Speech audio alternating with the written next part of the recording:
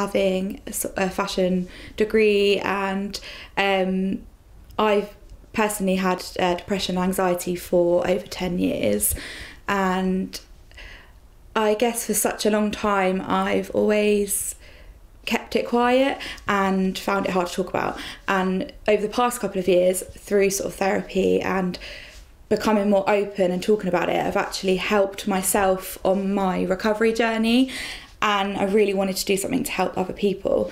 So I kind of just combined all of my skills, my own experiences of mental health problems. As the brand grows, I am sort of looking into more sustainable fabrics and like packaging and things like that. So I want it to be as environmentally friendly as possible.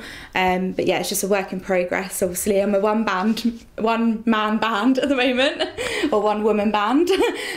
So yeah, I am obviously conscious about making everything environmentally friendly as possible. And I don't know if I've mentioned as well that 10% of every sale is donated to Mind.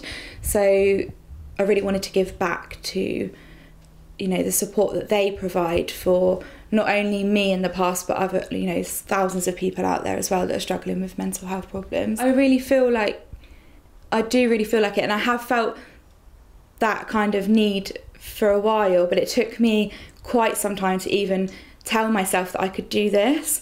For so long I was putting myself down and thinking, why me? I've always felt like a little fish in a big pond, and I've said that so many times.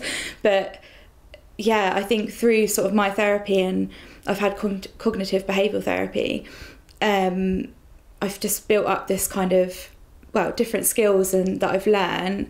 And at the end of the day, we've got one life, we've just got to give everything a go. And if it doesn't work, it doesn't work. But I'm trying to, just going to give it a good go, and that's all you can do is your best. So